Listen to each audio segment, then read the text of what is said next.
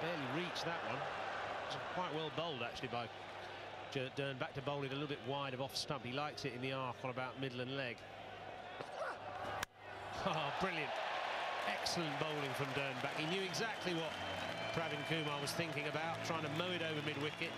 He just bowled that beautifully disguised back of the hand slower ball. The batsman was through the shot too early. Well, if you go around county cricket, everybody will tell you that he bowls the best slower ball of them all. He and, well, Alfonso down at Somerset, Alfonso Thomas, of course, but Dernbach wins that battle. Pravin Kumar won't have seen him before. You might want to see him again either. Just